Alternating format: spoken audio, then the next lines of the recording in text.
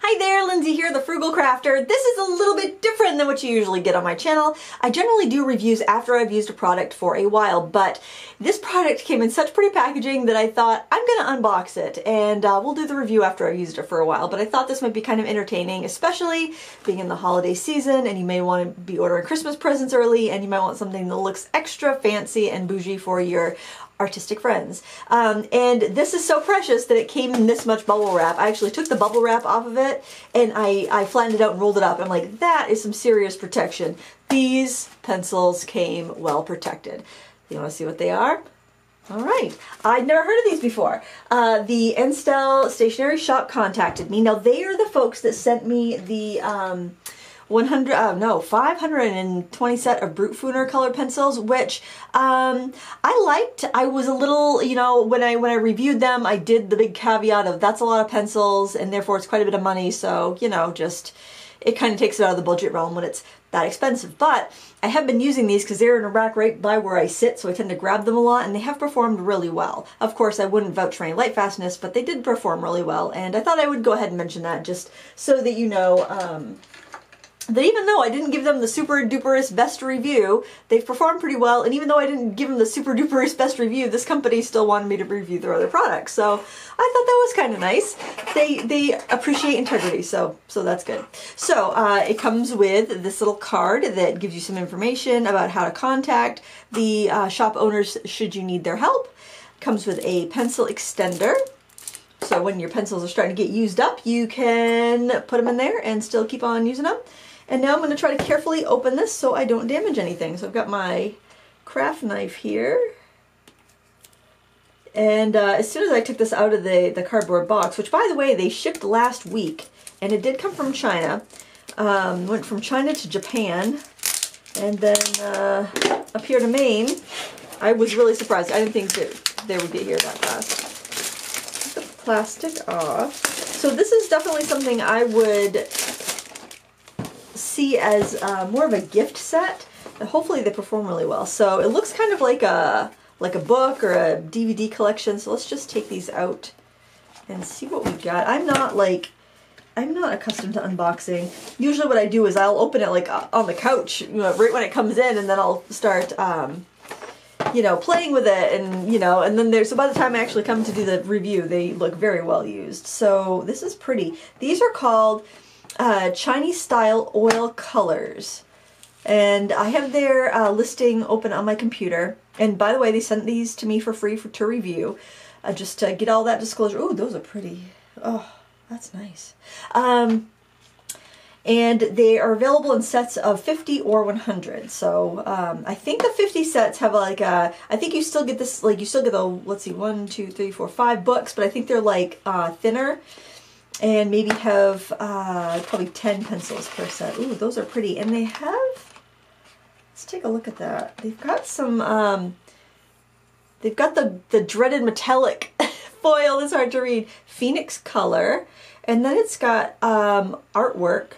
It looks like cherry blossoms or clouds. I wonder if all the artwork, oh, it's all a little bit different on each pencil. Oh, that's pretty. They have a matte, the barrel's matte. It feels nice. And the printing is a gold foil. They have capped ends. The website says a 3.3 millimeter barrel.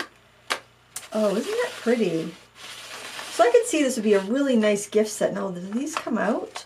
The trays lift out, so you could, like, if you're doing some artwork and you want to put the trays.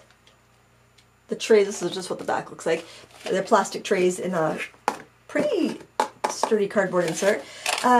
So yeah, you could take the trays out and then lay them around your workspace, so you don't have to have these books there if you don't want to. I don't read Chinese, and obviously you're unboxing it with me, so I haven't like translated anything. Oh, it's got a little, oh, listen to this. It's got like a magnetic clasp some there. Oh, that's nice. So the covering, I'm a sucker for packaging. I love beautiful, beautiful packaging, beautiful reusable packaging. So we've got a 3-dimensional layered, like die cut artwork here. We've got a dragon. It looks like a turtle dragon or borealis thing with clouds or waves. and some geometric design in the back. That's really lovely. That's really pretty. Let's see these other colors. Oh, and this one's got a tiger. Oh, that's pretty. And again, it's got that lovely three-dimensional die cutting. If these pencils are any good, I'll be very impressed because I could see the amount of money that went in the packaging. Oh, that's pretty. I love doing this and seeing the little designs change. So I see some butterflies, I see some people, some patterns, bunny, and geometric designs. So it's kind of neat. We'll swatch a few of these. We'll see how they go. And this one looks like a phoenix with a fire and the clouds. These are gorgeous boxes. The hard thing will be using them and then having some of them shorter than the other. Isn't that going to be tough? Oh, and here we got our peaches, reds, and pinks. Now, when I go like this, though, one other reason it's nice to kind of go like this is you can kind of see how well centered things are. If you're seeing way more lead on one side than the other, then you've got an uncentered lead, but this all seems to be pretty nice. I'm surprised at the diversity of designs they have gold foil stamped on here. And I'm sniffing them. I can smell wood, but it's very faint. It's probably because the packaging is cardboard, so it doesn't have like, you know, some of those tins, I think because they're spray painted, they'll have the off-gassing odor. Phoenixcolor, I guess, is the brand. Felissimo. Oh, you know what? This says, does this say Felissimo, like the Tokyo seeds? I don't think so, because I think this is Chinese, but that's what it looks like. Felissimo? I don't know if the camera can zoom in on that, but if you guys are color pencil aficionados and you want to pause it, you can see because I know there's that Felissimo Tokyo seeds. I don't know if they're related. I should see. Does it say where it's made? Well, here it is right there. This is a little bit easier to read because it's on navy. FEILENIAO.com. I don't think it's the same company. I would assume they're made in China because the company that contacted me was out of China. I wonder if you'd keep the sleeve or not. The sleeve looks like it probably is protecting the booklets from damage. Let's take a look at the... Oh, what's this? This looks like a color chart, maybe? That's neat. That's like a color chart. I'm going to have to look at this and see if there's like... I can't imagine there's pigment information on this because it's the only color pencils that I have that have actual pigment information would be the Derwent Lightfast. I don't even think my Faber-Castells have pigment information. That would be interesting if that was on there. I'll have to research that further. So it does have a little color swatch. I think 100 is in the full line. I don't know about open stock. I would kind of doubt it because most of the budget brands don't do open stock, and these go for between $46.40 and $76.86 United States dollars. So I'm assuming the lower prices for the set of 50 and the higher prices for the set of 100. Oh, this is pretty. We've got a long skinny dragon, and we've got that same die cut design. It's very pretty. I like that attention to detail. I love beautiful art supplies. These look good. Very pretty. They feel nice. Now, I was suckered in by the Erogetin pencils that also came in little books, and I still have them, even though I do not like those pencils, but they're so darn pretty that I kept them. And this one looks like a crane, maybe? I'm wondering, oh, you know what? I bet that's the artist's name, maybe. Again, I'm going to have to use Google Translate. They all have a different word here, and it's a 2-word thing, so I'm wondering if it might be somebody's name, like the artist's name that designed that. And this seems to be more neutrals and maybe a few outliers that didn't fit in the other sets. All right. Hey, you want to swatch some of these out? Why not? I have some watercolor swatch sheets. Let's give it a try. Let's see. Maybe put them in color order. I don't know if I'm probably not going to swatch them all out, but let's see. Maybe I will. Maybe they'll feel so dreamy that I will want to. Let's start with reds because reds are my favorite color. All right, let's just see. Now I'm looking here to see if there's any numbers. I don't see any numbers, so generally if you don't have any numbers, and I'm not sure, I'm just going right from the box without sharpening. Generally, those are nice and smooth though. If you don't have numbers on a pencil, you might not want to bother swatching it just because you don't have the numbers to cross-reference it with, you know. Oh, these are really smooth though. Okay, there's one light layer. I'm not upset with that. I'll bring that up a little bit more. Now let's do, I've got kind of like, this kind of has like 3 little marks on it, so let's do, and this is not sharpened, guys. This is just right out of the box. So we'll do 2 layers. Let me fill that in. And then I'll do a third where I actually burnish down. Hey, nice solid color, not really straining my wrists. They feel a little softer than the Brutfuner 520. That's nice. That felt really nice. Let's do a darker color. Let's do this one. And we are enjoying some riveting videos from Lindsay. Like my jingle? Maybe I'll add it. Riveting videos. There's one. Now this one does feel a little bit harder, but it's not scratchy. Let's do 2 layers and then burnishing.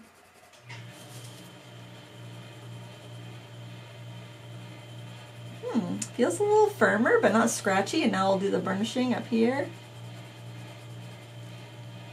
Oh, these are nice. The only thing I worry about these is that somebody could buy these or get these as a gift and then they become too precious to use. And I think people should use their supplies and not be worrying about them being precious. Let's try a nice primary red. Let's look at this one. I do love the gold detailing because I don't have to read it, because it's not English words that would mean anything to me. So I can just appreciate how pretty they are and not be upset that my poor middle-aged eyes can't focus on them. Metallic writing is kind of the bane of my existence. But I think as far as presentation, it's really pretty. As far as practicality, it is not, but this is presentation, so I think it works. Here we go. That's kind of like more of a tomato red. Again, not scratchy, lays down pretty well. Let's try a few from the yellow box. So pretty. This will be yellow and orange, I suppose. Let's do a nice bright orange and see how that one does. It's not difficult to get the pencils out, which is nice. That's something to consider. Since they're all in one layer, you don't have to lift trays out, unless you want to lift them all out so you can have them on your table. Apologies for the noisy water pump, but we're just chilling, right? We're just trying to. This one almost feels a little bit scratchy there. Granted, I have not sharpened these. I think I just had a weird spot on the pencil because now it's acting fine.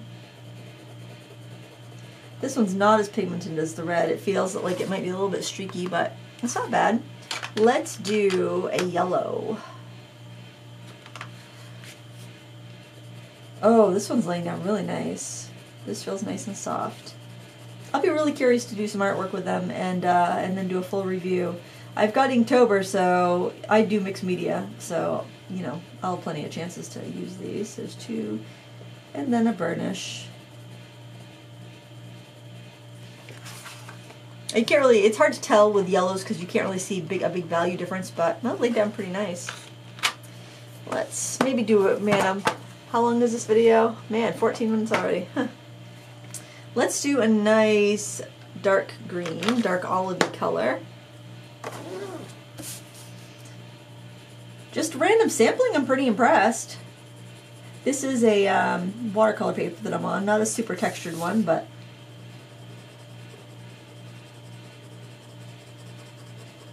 I think it was Strathmore Vision. Let's do another layer here. It seems to be that the darker colors feel a little bit firmer.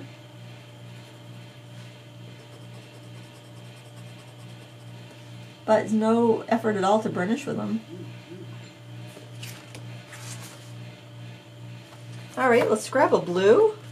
So we're just doing a few random. Oh, you know what? Let's try that. That's a pretty sagey teal color. Let's do that. We love our pastels, don't we? We love our pastels. Oh, this feels nice and smooth and soft. I like the feel of the lighter colors. They definitely have a smoothness to them.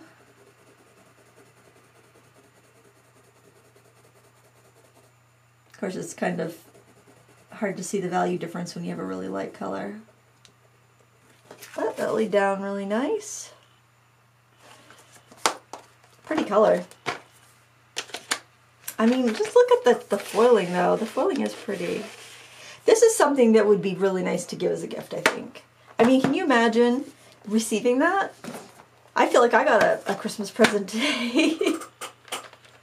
Let's do, oh, you know, let's do it in like an ultramarine or electric blue kind of color, because those I always find, like even on Prismacolors, are kind of weak and streaky. So let's see how they do here. I don't know what it is about that color, but that's one that tends to be a little bit tricky. It must be whatever pigment they use and encapsulating in the wax or whatever.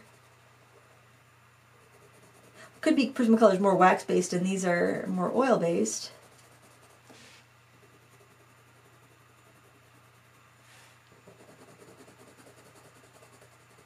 It's pretty smooth. I'd say it's still a transparent, more transparent color, but I'd say it laid down pretty smoothly.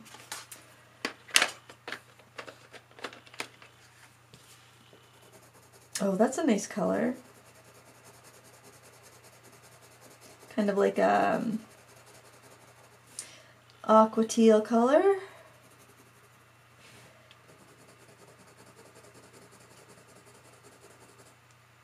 And then we'll do a burnish layer. Yeah, very nice. I don't have any qualms with these. Let's do one of the, oh, let's do this, maybe not the pastel purple because it might be hard to see, but we'll do this guy. Very nice. They feel nice in my hand. They're, I'd say satin. I wouldn't say matte, I wouldn't say gloss. I'd say they're kind of more of a satin finish. I also feel like the tips are pretty true to color. This isn't a full review, guys, though. I'm not suggesting you rush out and buy them, but they're nice. Unless, you know, you want to get that special Christmas present done, you know you have someone who loves stationery. Yeah, stationery collector. That would be a perfect gift for a stationery collector. And you want to get something before, you know, before you have to worry about shipping and stuff like that. You want to order early. Yeah, I think this would be a beautiful gift set. I mean, even if you didn't want to keep them in the books, even though the books are so pretty, but even if you wanted to put them in jars on your desk, the gold foil, that would be really pretty. And this is why I don't do unboxings, because I can get all swoony over how beautiful the stationery is before I've been really, you know, before I've had a chance to really use it and be critical. So I just want to warn you, I have not, this is the first time I'm using these, so I don't know, I need to use them more to be fully critical and thoughtful. But so far, I'm not having any issues or any like, there's no warning bells going off with these. Not that there were warning bells going off with the other one. Oh, I think I found a couple of pencils that might not be perfectly centered. These two browns, let's give one of these a try. So I don't see any warning bells going off, but I didn't with the other one. Just my only warning bell was the size of the set and how much it cost, because, you know, for a budget level pencil. These seem to be pretty decent. However, I bet a lot of people, if they received these, they would be a collector's item type thing. But they're not priced that, they're not that bad price wise, so they wouldn't have to be.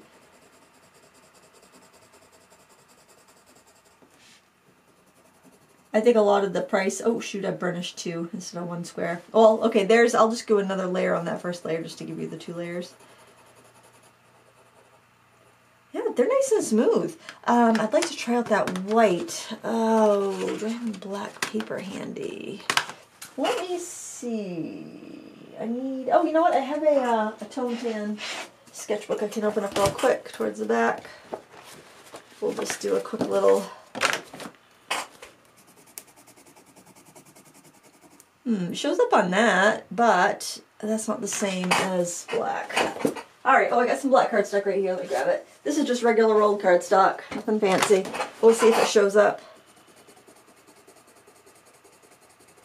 Okay, so that's the Phoenixcolor. Let's just do a Prismacolor next to it because it can be hard to tell out of context. So yeah, the Prismacolor is definitely brighter. Generally, I find white colored pencils to be a little underwhelming, especially oil-based colored pencils, so I just wanted to put that there just so you had a quick base of reference. But anyway, I wanted to share those with you before I, you know, sharpened anything and made them less beautiful so that you'd be able to see what they look like, especially if you were considering something like that for a stationery lover and you wanted to, you know, have something that was beautiful. That is lovely, though. Can you see the foil? That's pretty. I love it when I don't have to read the foil. Foil's beautiful. So pretty. Yeah, they're not going to look this good. Once I start sharpening them, they're just not going to look this good, so I thought it would be fun just to share that with you.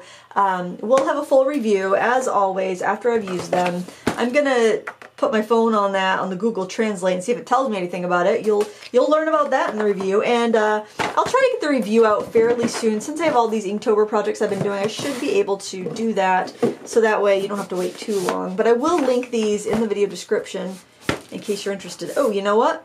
I think with these you might want to, like, just be very careful inserting these back in because of the pretty die-cut effects or details on the front of the box. But that's what it looks like. That's how it would come, just shrink wrapped. That would wrap pretty easily. A little belly band on here. I'm going to leave that on for right now. Very pretty. Phoenixcolor Soft Colored Pencils. Beautiful packaging.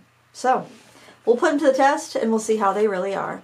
Thank you so much for watching. If you have any questions, let me know in the comments below and I can address them during the review. If it's not something I think of on my own, that would be great if you want to do that. And until next time, happy crafting. Bye.